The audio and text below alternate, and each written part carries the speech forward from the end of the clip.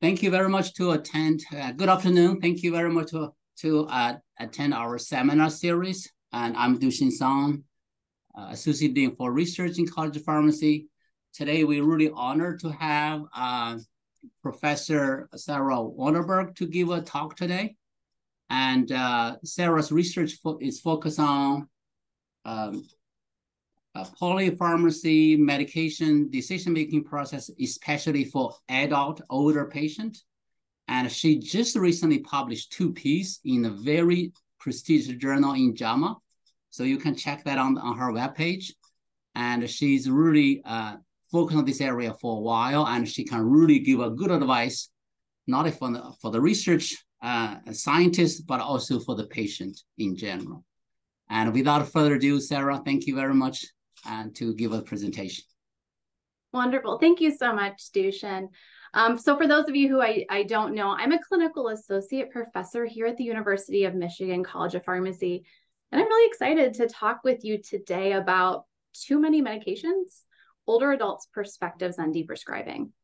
And so during our talk today, feel free to put questions in the chat or in the Q&A. Admittedly, because of how the screens are working, I won't be able to see them until the end, but I will do my best to answer all your questions at the end of the talk. So I'm a pharmacist by training, and I have experience working in a community pharmacy. It's been a while, but I've worked there and done a lot of medication therapy management visits. And then I've also worked in a geriatric transitions of care program in an ambulatory care clinic.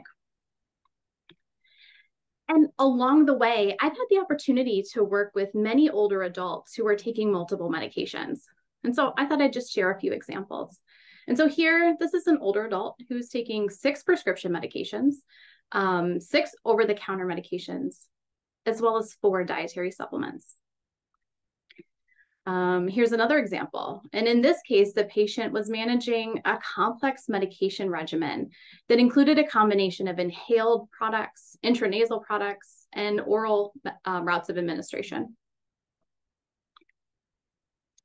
And in this final example, this patient also had a complex medication regimen that involved a mix of once daily medications, a medication that's once a week, injections to use with meals, as well as some as-needed medications and a temporary medication for an infection. And so I would like you to take a moment and imagine that you were on one of these complex medication regimens. So you're taking multiple medications. Now, imagine you go to the doctor's office and after taking these medications for years, your doctor tells you it's time to stop the medication that you thought that you were going to take for the rest of your life. So take a moment and think, how would you feel about this proposed change? So older adults have a variety of feelings about their medications potentially being stopped. Some patients may react really positively. We're going to decrease how many medications I need to take. We're going to decrease the cost, how much I need to spend on these medications.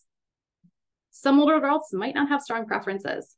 Maybe this is just another medication that I put in my hand in the morning and I take my handful of medications and I don't feel any different if I accidentally skip a dose. It doesn't really matter one way or another, so I don't have a strong preference. And some patients may question, why are you making this decision after I've been on this medication for so long? I've been taking it for 15 years. Why suddenly do I need to stop this medication? Should I have stopped it sooner and you just forgot to tell me? Or maybe, are you giving up on me? And is that why you're making this recommendation? You don't even think I need to worry about preventive health medications anymore because of my health status. And so in today's talk, I'll share more about polypharmacy, including why older adults who take multiple medications. We'll spend some time talking about why taking multiple medications can cause problems. Not that it always does, but it can. And why these medications continue to be prescribed. Because it might seem like really obvious. We have medications, we're saying there's too many, just go ahead and stop them. But it's actually not that easy, and we see a lot of barriers in practice. We'll spend more of our time talking about decision-making. I'll talk just for a moment about who may be involved in making deprescribing decisions, and then talk a lot more about what matters to older adults when they consider deprescribing. And then in the last part of the talk, I'll talk just a little bit about how we might think about fitting deprescribing into clinical practice as well as additional research or policy changes that could improve uptake of deprescribing. And so let's take a minute to talk about polypharmacy. Let's start by just defining the problem. So I would argue that we have a public health issue. Too many older adults are taking too many medications. In fact, up to 50% of older adults take too many medications. And so you might ask, well, why are older adults taking so many medications? It's actually complex. There's a lot of reasons why people take a lot of medications. One of the reasons is that people tend to acquire chronic conditions as they age. More than 1 in 3 older adults have 4 or more chronic conditions. And then studies have found that nearly 3 in 4 older adults have 2 or more chronic conditions. And certainly not all chronic conditions are managed with medications, but they are a common part of the treatment plan for many conditions. So I want to be really clear though, if a person has multiple chronic conditions, they may very well need to take multiple medications. However, it's important to recognize that our bodies change as we age. When a person starts an appropriate medication and they're in their 50s, it doesn't mean that that medication is still the best choice for them 15 or 20 years later. And so with that, let's take a moment to define the term polypharmacy. This is actually somewhat difficult because there's more than 130 definitions of polypharmacy published in the literature. Some definitions focus on the number of medications. And the idea behind this is that, the more medications you take, the more active ingredients you're exposed to, the more risk of side effects from these medications, or that the medications will interact with each other or the drug interacting with another health condition that you have. Other definitions talk about the level of risk with individual medications. High risk medications are ones where taking them might increase the risk of the person having a side effect or problem from the use of the medication. And so some of you on the clinical side might be familiar with criteria like the Beers criteria or start-stop criteria that help clinicians identify medications that are higher risk, either individually or when used in combination with each other. I also, though, would argue that it's not only prescription medications that matter, although much of the deprescribing research often focuses on prescription medications, but over-the-counter medications and dietary supplements can cause problems too. Older adults who take a lot of ibuprofen, for example, might increase the risk of GI bleeding. Use of diphenhydramine or Benadryl to help their insomnia could increase their risk of falls. And so thinking about the medications holistically and not just the prescriptions, I think is important. And if you think back to that first example I showed you, I think you could even see there, if we just looked at the prescription medications, it doesn't look so overwhelming. But once we add those over-the-counter medications and dietary supplements, we really start to develop a pretty lengthy list of medications. And so why does too much medication matter? I'll summarize this very briefly to say that studies have identified that too much or unnecessary medications can lead to problems. We can have functional decline, cognitive impairment, falls, adverse drug events, and increased cost, both to the patient, their family, as well as the healthcare system more broadly. So you might think to yourself, okay, so the person's on an unnecessary medication, just stop it. However, as I alluded to earlier, there are barriers to deprescribing in clinical practice. So as a few examples, there's not enough reimbursement for medication reviews. They take a really long time. In addition, patients who need alternative therapies, like instead of taking an anxiety medication that's a high-risk medication using cognitive behavioral therapy, they may not have access or the ability to pay for that type of service so that they can stop the medication. We know that when you think about information technology, we know that care is fragmented. There's different healthcare systems using technology that's not integrated with each other, and it's creating these information silos that makes it very difficult. For example, if you're a primary care provider and you have a patient who has seen a specialist and the specialist has prescribed a medication and you don't think it's appropriate anymore, are you going to stop it? Or do you somehow get in contact with the specialist? Or are you referring the patient back to the specialist to have that conversation?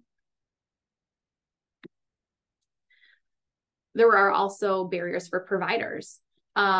We are asking healthcare professionals to make decisions about complex medication regimens in one, a limited amount of time, but two, with limited data and high degrees of clinical uncertainty. We don't have studies saying that, if we stop this medication, definitively know what's going to happen. We have a number of studies that say we don't expect patients to have worsening health as a result of stopping medications, but there's still uncertainty.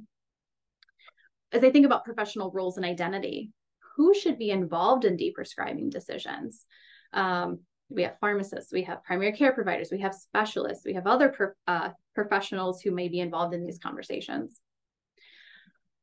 You have to wonder, where does deprescribing fall in terms of priorities? We know that workload is already high without having time-intensive patient-centered deprescribing conversations.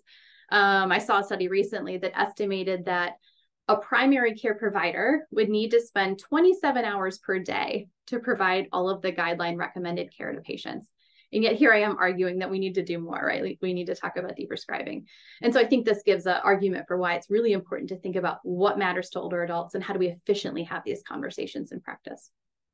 And then lastly, I'll touch on social factors. An example of a social factor would be if the patient, if the physician, for example, feels pressure by patients to prescribe the medication.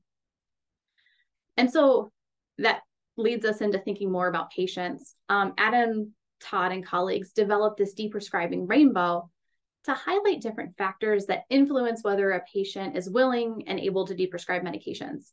And we'll come back to some of these concepts that kind of embedded in the slides that I'm sharing forthcoming. So with that, let's transition to talking about decision-making. Okay, so take a moment, get comfortable. I am going to share a scenario with you and then ask you to make a decision for a patient. I'll give you a heads up. This is actually a scenario. It's an abbreviated version of a scenario that was part of a study that I'm going to share with you. And so you will get to see the results at the end, but I would like you to see what your perspectives are on making a decision. Okay, so like I said, I'm going to read just a little bit of information to you, and then you'll get we'll do a poll and you'll get to decide. So Mrs. E.F., she's a 76-year-old female who has multiple health conditions, including an irregular heartbeat, COPD, which is a breathing problem, constipation, depression, high blood pressure, high cholesterol, a history of blood clots, indigestion, and brittle bones or osteoporosis. She has regularly seen her primary care provider for the past 10 years to help manage her health, and she trusts the doctor. She does have a spouse, but the spouse has been experiencing some worsening health, and it's made it difficult for her to balance caring for her spouse while also doing things like maintaining a healthy diet and exercise choices every day. And so over the years, her doctor has prescribed 11 medications. You can see them on the screen. And she says she takes all of them according to the directions. Mrs. E.F. believes that it's a good idea to take medications if they benefit her overall health, even if the benefit is very small. However, she also acknowledges that she doesn't really like to take medications. She also notes that she's had a number of problems like feeling tired, having constipation, and occasionally feeling dizzy.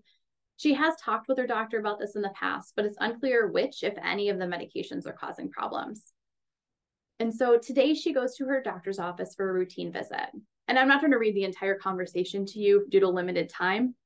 However, I'll share that there's some dialogue where the doctor, it describes how the patient, Mrs. E.F., was prescribed simvastatin. That's a cholesterol-lowering medication years ago to prevent a heart attack or stroke. And she has never experienced these problems. She's never had a heart attack or stroke, and all these years have gone by. And so now her doctor raises the idea of stopping the simvastatin because it may not be providing benefit given her age.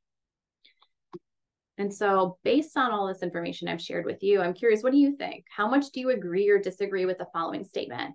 I think that Mrs. E.F. should follow her PCP's recommendation and stop taking simvastatin. And so I'll give you a moment. Hopefully you can see the poll. I'll give you a moment to vote. Seeing answers come in, so that's exciting. It worked.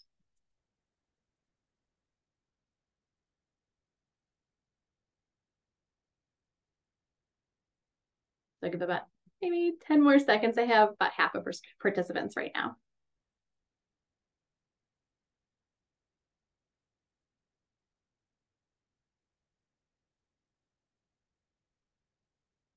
Okay, I'm gonna go ahead and end the poll. So last chance to vote. Okay, hopefully you can see the results.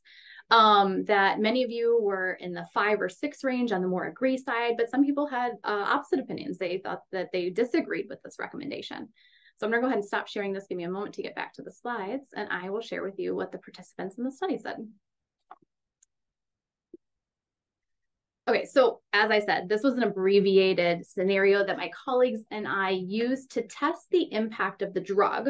So we actually looked at 2 drugs, simvastatin or lansoprazole. So every participant got one of the 2 scenarios and the rationale. And we had 3 rationales. Either we said it was a lack of benefit, like what I showed you in the scenario I presented to you.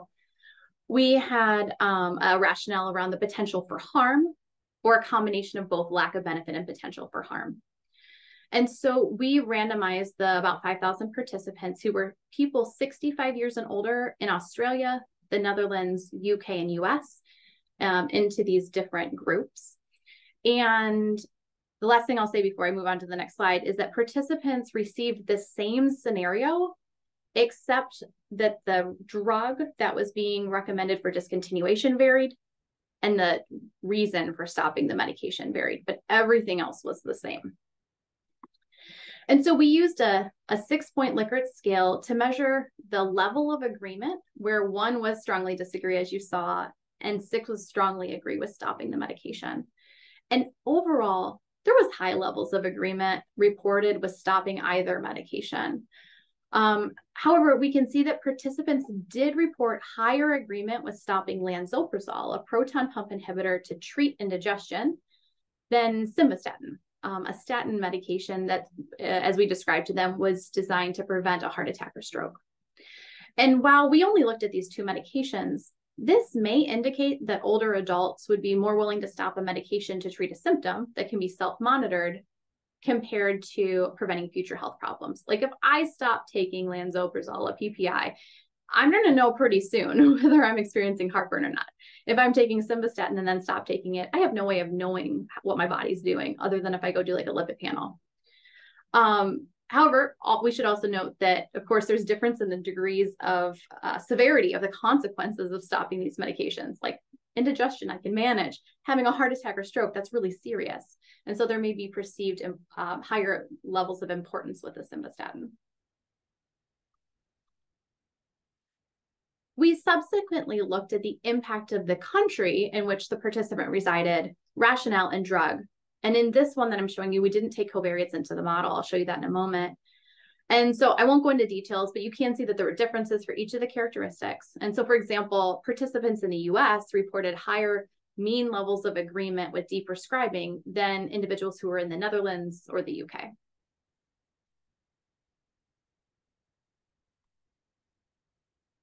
We subsequently used ordered logistic regression to examine factors associated with agreement with stopping the medication using that 6-point Likert scale.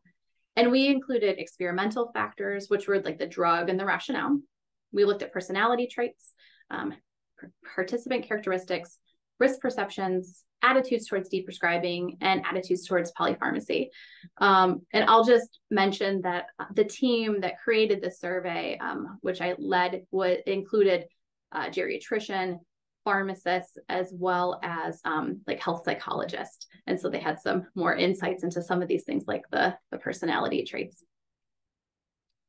And so here we can see that factors like the potential for harm, that rationale increased agreement with deprescribing. When we looked at our unstandardized regression coefficient, there were some personality traits that were associated with increased agreement with deprescribing as well.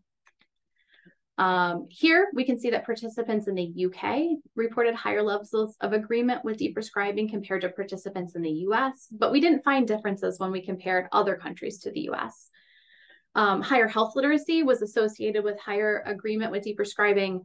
And we also asked participants later on in the survey if they had personal experience using the type of medication or the therapeutic class of the medication for the scenario they received. So if you got the simvastatin scenario, you were asked, do you currently or have you in the past taken a statin medication. And then we listed off examples of statin medications for the 4 countries. And then same type of thing for proton pump inhibitors. If you got the lansoprazole scenario, you got a question about whether you'd personally use proton pump inhibitors. And so we found that people who had real life previous experience with or with the medication in the same class as the scenario had higher levels of agreement with deprescribing than people who currently were taking the medication. And so while we didn't collect information about participants' actual experience stopping the medication or like why they stopped, did they have a side effect? Were they just non-adherent? Did they intentionally deprescribe the medication? We do know that they were no longer taking the medication and that they had higher rates of agreement with deprescribing. And then finally, we found that risk perceptions and attitudes towards deprescribing, they did predict agreement with deprescribing or levels of agreement using the Likert scale. For example, individuals who were anxious or worried that their health would worsen in the future without the medication, which we called the affective risk perception, they had that decreased their agreement with deprescribing, which makes sense. If I think I'm going to get sicker in the future if I stop this medication, I probably don't want to stop it. And so we subsequently conducted a content analysis of participants in this study. And so to take a step back, when participants read the scenario that I had described to you, the first question they received was that question about level of agreement with the deprescribing recommendation on that 1 to 6 Likert scale. The very next question was, well, why did you agree or disagree with deprescribing? And so a content analysis seeks to quantify the qualitative data. So essentially count up the qualitative responses from participants. In this particular study that I'm sharing with you, we included people who reported a score of 4, 5, or 6. So they agreed with deprescribing generally. And we only included participants from Australia, the UK, and US because their responses were in English. And we didn't have the ability to, the resources to translate the responses from individuals in the Netherlands from Dutch to English. In this content analysis, we found that older adults who agreed with the deprescribing recommendation most frequently cited the general practitioner or the doctor or primary care provider as an important factor in their decision. Then the second most important factor, or most common factor, I should say, was the impact of the medication. And so over 1/2 of older adults who agreed with deprescribing felt that the doctor's recommendation was an important consideration. They wrote things like, you can see some example quotes, the doctor knows best. There were quotes like, well, why would I see a doctor if I'm not going to follow their recommendation? Like the doctor, like I should follow the recommendation. And this aligns with other studies showing that older adults are often willing to just deprescribe medications if recommended by a primary care provider. Interestingly, only 1/3 of participants discussed the medication as a reason to agree to deprescribe. And the domain or the codes associated with the medication related domain were the medicine's causing problems, the medication has no benefit, or alternatives to the medication can be used.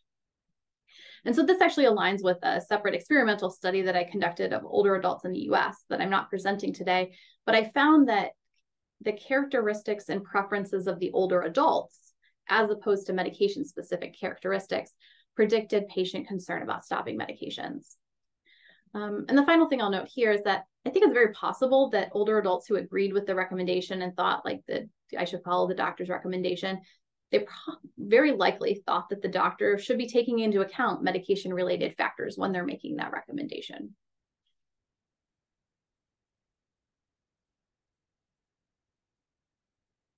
On this slide, we can see that older adults who received the lansoprazole scenario, so the proton pump inhibitor, were more likely to report that the medication theme.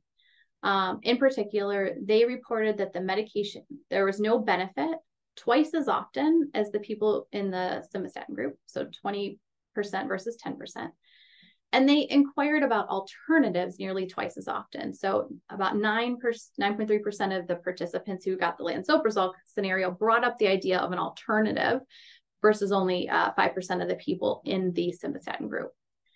And so we hypothesized that participants were interested in alternatives given stopping lansoprazole could cause a noticeable change in their well-being, specifically increased heartburn symptoms, whereas most people will not notice if they're stopping a statin medication unless you're going to go do a lipid panel, as I kind of alluded to earlier.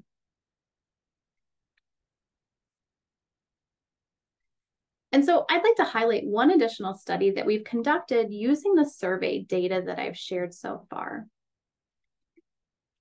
And so one of my collaborators, Christy Weir, she's conducted qualitative interviews with older adults and their care partners to explore factors that matter to older adults when they're making deprescribing decisions.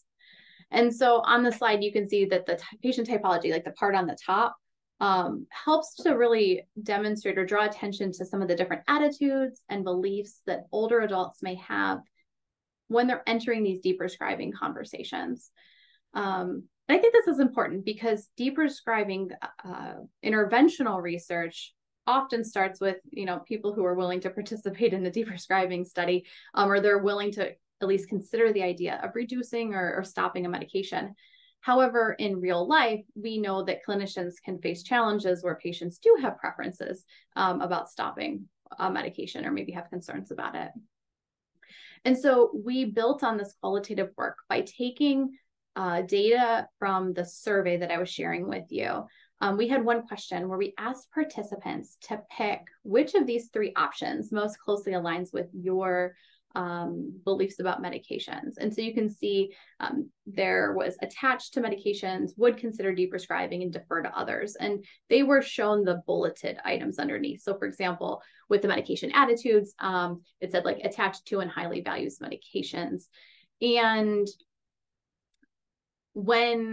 so they were all kind of grouped together. So the whole dark blue column, those items were all together.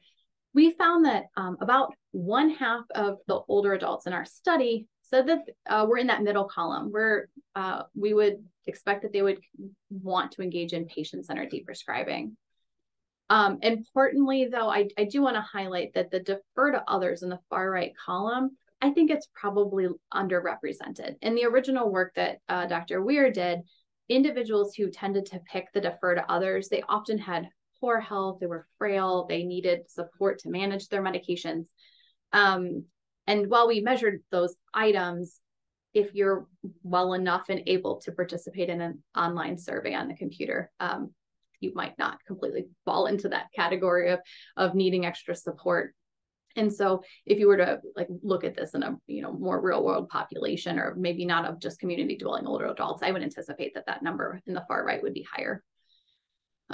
So now we are conducting additional research using some additional data to look at factors within the typology that are influencing these overall preferences to stop or continue medications. So we actually, while I'm not presenting it today, we conducted a second survey that was based on the work that I've already shared with you so far. But it looked at, if we just focus in on the statin medication and we have 6 different contexts where things that are happening around the person, their environment, how does that influence person's willingness to deprescribe the medication? So for example, if the adult daughter wants the medication to be continued, how does that change whether someone agrees or disagrees with deprescribing? What if the specialist started it and the primary care provider raises the idea of stopping it?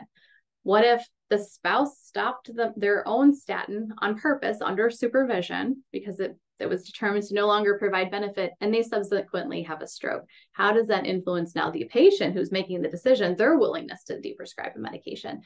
So we're currently working on finalizing that paper, but as part of that study, we pulled out these different factors to understand, do a latent class analysis to understand which parts are most relevant for the decision making. And so, as you've seen in the example that I've shared, we often introduce the idea of deprescribing a medication at the point where we're asking the older adult or their family to make a decision about stopping, de-escalating, or continuing the medication. However, Michelle Keller, Mike Steinman, and I have argued that it might be actually helpful to introduce this idea earlier. Could we introduce the idea of deprescribing actually when the medication is first prescribed, instead of waiting to make a decision after this person has been taking the medication for years. Because along the way, the messaging they're likely getting is, your medication is important. You should take it. You should be adherent to the medication regimen, which is good. We want patients to take medications when they're needed. But by introducing the idea of deprescribing earlier, we'd argue that there's an opportunity then to discuss the need for ongoing reevaluation of the medication. And we also wonder, we hypothesize that if we can introduce deprescribing concepts early and periodically come back to it, so prescribed a new medication, and a year later when we check in to see how you're doing on that medication, saying, I'm thinking about whether this medication is still appropriate for you, maybe having those actions up front, could it actually decrease the amount of time that's needed when we actually talk about deprescribing the medication, when that decision needs to be made? I don't know, but I think it's an interesting area. I also, though, think that more work is needed to understand where these medication reevaluations should happen. Should we be doing annual medication reviews? Are pharmacists doing it? What information do they have access to in their work environment?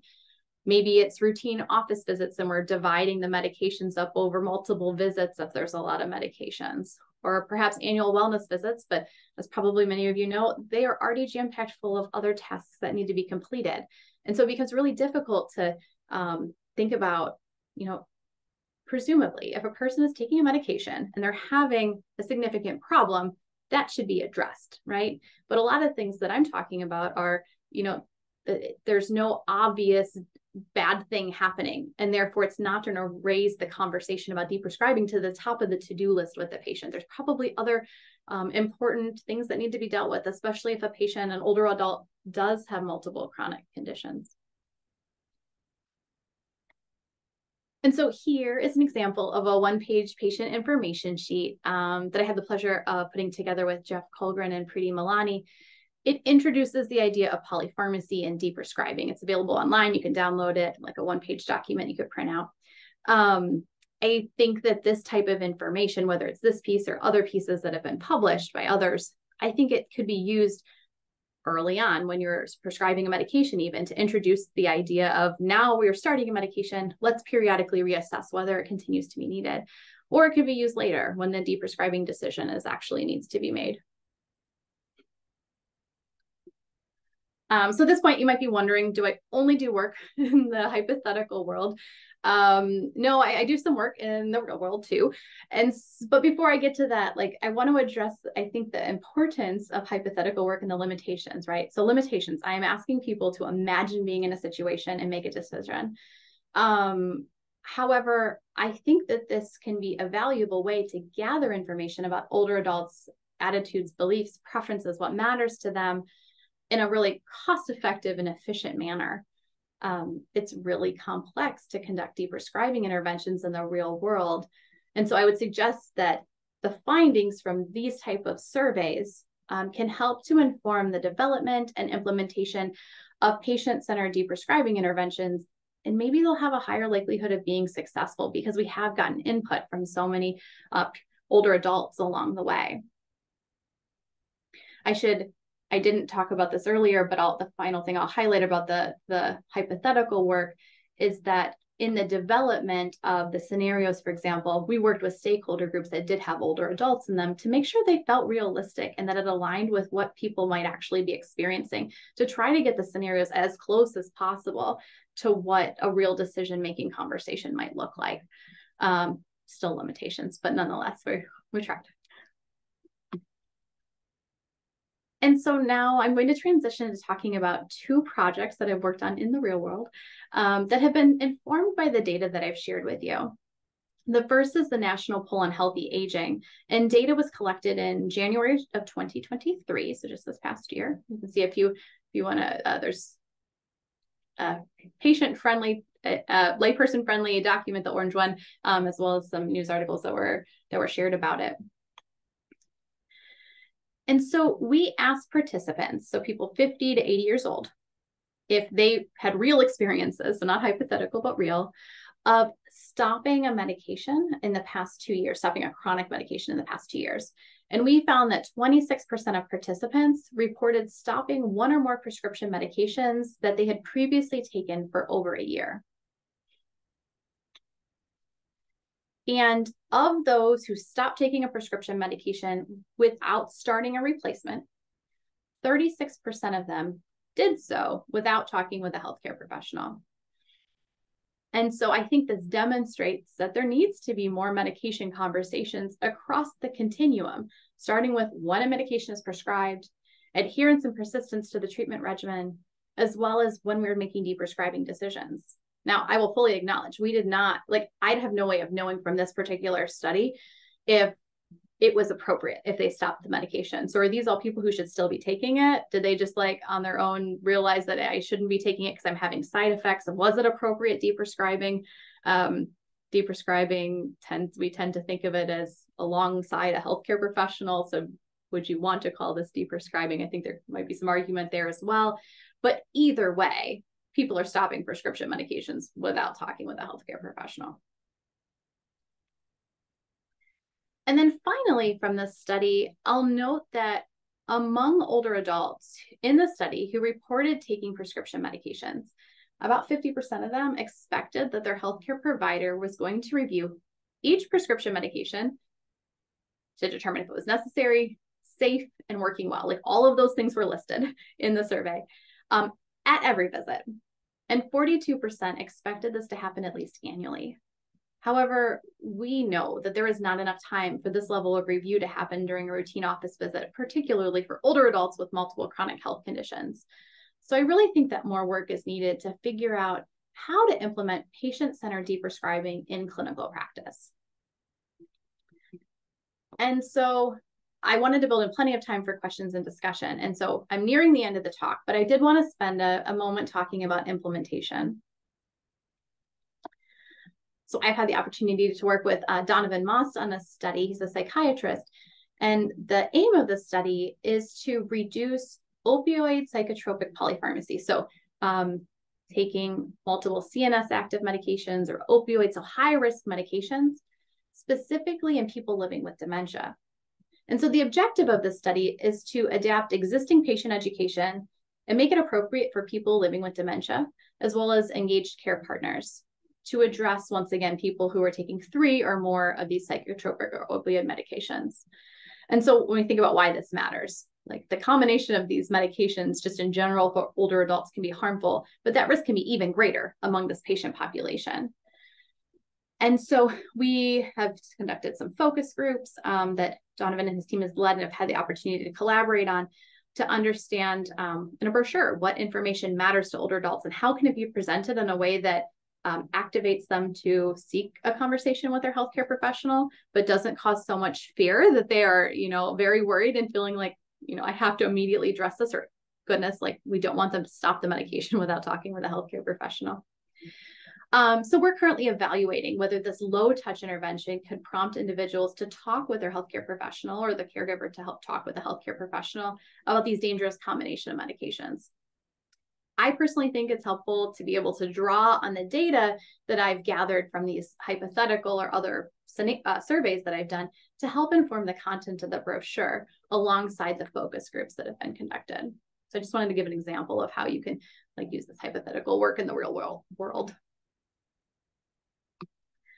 So as we finish up, I did want to share a few ideas about future directions. It's not a comprehensive list, and I probably have more that I want to do than time available over the next 5 years.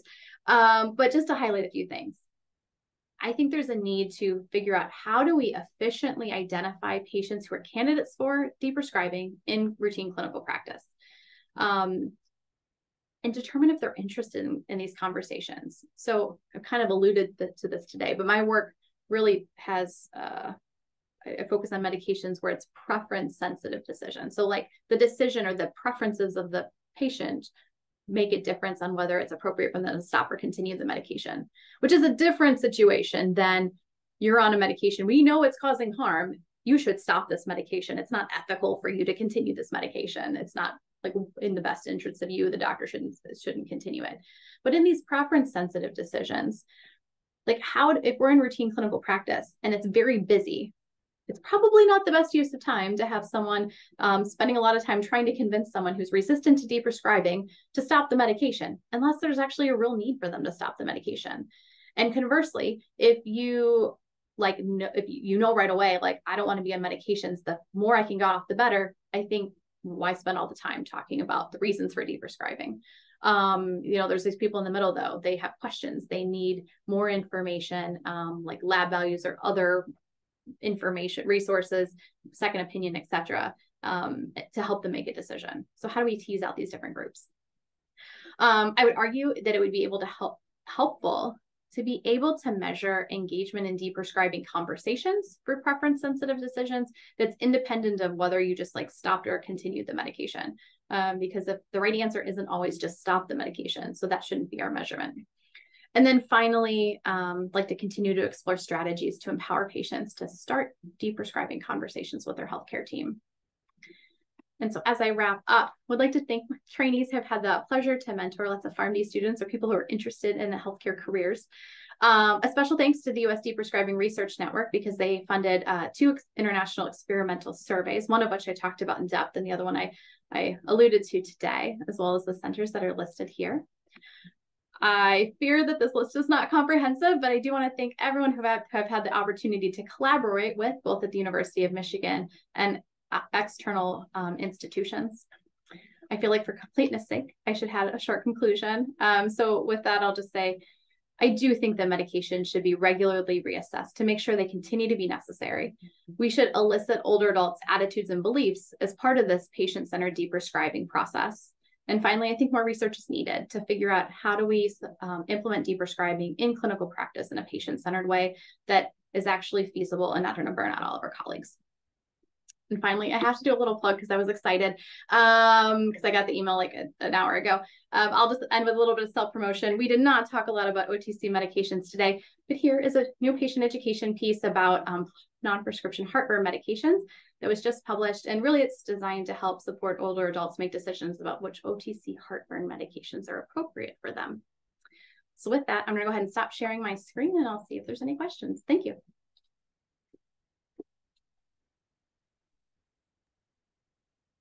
Thank you. Thank you, Sarah. Anyone can ask a question. I can enable, you can talk if you raise hand, or you can type into the question, your QA session, or in the chat. While people are waiting, typing, Sarah, I have two questions maybe. One is 11 medications still a lot. What if I have all the symptoms? I'm lipid is higher. I do need this statin. Then what? Should I deprescribing also? That's a great question. At the end of the day, I think it really depends on the person, their goals, what their health status is. Like, there's no one right answer, which I think is why this area of research is interesting to me. 11 might feel like a lot to you, but I've also worked with patients who take 20 or 25 medications every day. And so I think that our personal experiences influence whether or not a medication is appropriate. But having those conversations with the doctor, as opposed to just independently deciding, oh, I'm going to stop all my medications, I think is helpful. So at the very least, if 11 feels like too much, maybe you can work with a healthcare professional to identify, of the medications, which are the most important for me and to help me meet my health goals. And so maybe there is a way to deprescribe.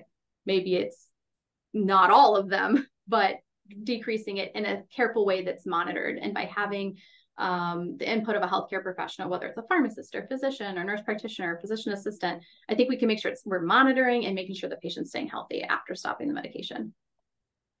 So not direct answer to your question. But another question is just opposite, maybe opposite. So if I go to see a doctor, then I have a lot of medication. Then one medication causes me nausea. Then doctor give me a medication for anti-nausea. Then a medication causing the muscle pain. Then I have another medication anti-muscle pain. Yes. How do you avoid those situations? Yeah, so that's a prescribing cascade is the term we'll often use for that, right? Where we have a medication and instead of identifying that the side effect is the issue, we just start another medication. So I think part of it is some education for healthcare professionals to like pause and think, is there a medication that could be causing the swelling in the legs of the patient who, you know, is coming in today with this new symptom? Do they start a new medication that has this as a side effect? I think there's the opportunity certainly for pharmacists and other healthcare professionals to do things like medication reviews, where we're sitting down and looking at each and every medication. It might take an hour or two to go through such a comprehensive list though, but that can help us identify, could the medications be causing problems? And then finally, I'll note that we won't always know, is it this one drug, right? But we could do some testing and trial and error. If it's appropriate, perhaps to stop a medication, we could try stopping it and see if the symptoms resolve. And if so, use that information to guide next steps. And so sometimes I think when we talk about deprescribing with patients, instead of just saying, oh, we're going to stop the medication, maybe it's, let's do a trial of stopping it, see what happens, and assess whether it's okay to keep off of it or go back on it. I see a question in the chat, so I'm just going to read it. So you discuss patients who feel that their doctors know best and therefore take the medication as needed. I'm curious if you've also found that there are patients who stop taking medications but don't tell their physicians in fear of being seen as uneducated or undisciplined. Yes, so certainly there are patients who, for a variety of reasons, are not checking in and talking with the healthcare professional about stopping the medications. And I think you're right. I think some of it comes from the fear of, well, I didn't do what they said to do. And so how are they going to react to this decision that I made? Are they going to try to convince me to go back on it, even though I don't want to be taking it? So I think, yes, you're right. That is some of the concern that people have if they are kind of the opposite of the doctor's knows best. Amit has a question also. Okay, Amit's asking, is there oh, this is a really hard question. Okay. This is my boss, for those of you who don't know. Okay. Is there a specific therapeutic domain, cardiology, endocrine, et cetera, where we should focus on deprescribing, or a rank order of drugs where deprescribing would have the largest impact? There probably is. Admittedly, my work really is, I focused it more around, broadly speaking, polypharmacy. And so the large amounts of medications that people might be taking in combination, as opposed to a specific like therapeutic domain. And the reason for that is because I think there's more work being done when we look at specific areas, like stopping anti-anxiety medications in older adults, making sure we're addressing hypoglycemia in people with diabetes by not overtreating with too many medications. So I think there's a lot of work being done there. And so I think that people doing that work could probably comment on this better. But I would also argue that I think there's a need for just general understanding of how older adults are making these decisions that can be applied across disease states as much as possible, and not just always working in silos of individual domains.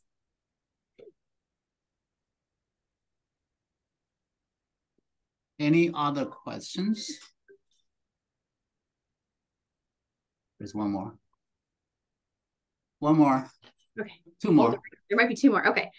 How can you address a situation where there's an ethical sensitive decision? For example, when a drug is doing harm, for example, hypoglycemia, or like sulfonylurea or insulin, but a patient is not willing to deprescribe. Whew, that's a fun question. I think there's probably, I'm not an ethicist. I imagine there's more than one right answer, and it's going to depend on a lot of factors, right? Like how significant of a problem is this? Is it one that the prescriber needs to say that they just cannot continue to prescribe it because their license is on the line and this is not a safe course of action? I try not to go down that route, and I think there's more work that can be done around things like motivational interviewing or other behavioral strategies to try to meet the patient where they're at and get them closer to wanting to deprescribe. But it's a fine line. We don't want to like push people to make decisions they don't want to make.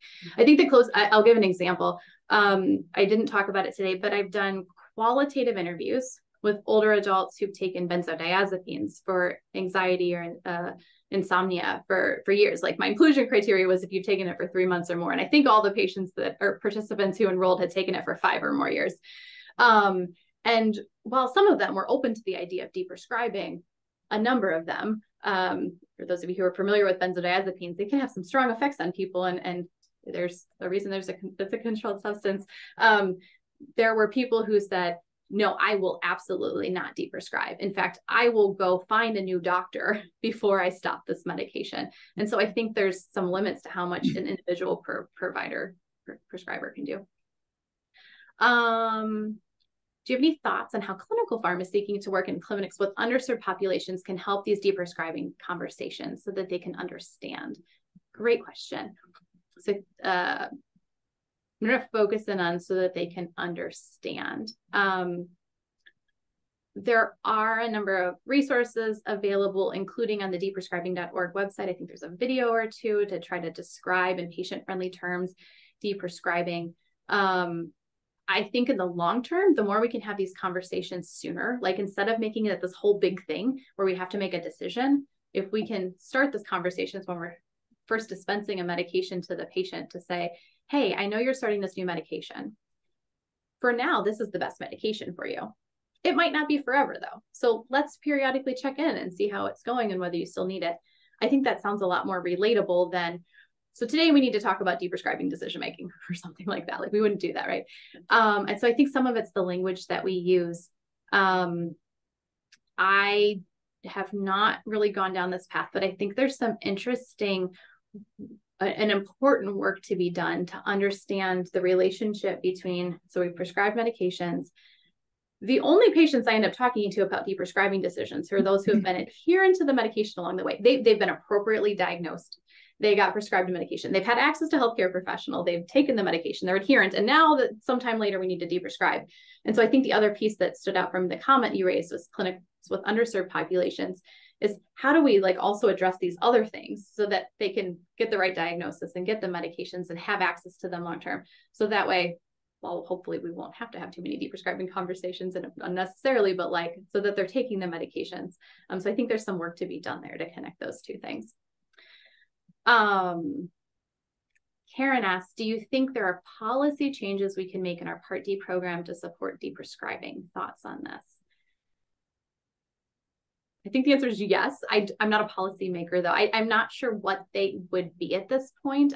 Maybe others have a better idea of how we could adjust the Part D program to support deprescribing. I think at the end of the day, we need clinicians who have the right knowledge, information available to them, and time available, and thus appropriate funding available to support their time to be able to actually sit down and have these patient-centered conversations. What that looks like, I'd love to talk with you more offline about what could happen to improve this. Yeah, so comprehensive medication review reimbursement and adding it on there. Yes, that makes sense. Any other questions before we end? If not, thank you. Thanks to our speaker again today. Thank you very much. Thanks everybody for attending. Have a good weekend. Thank you.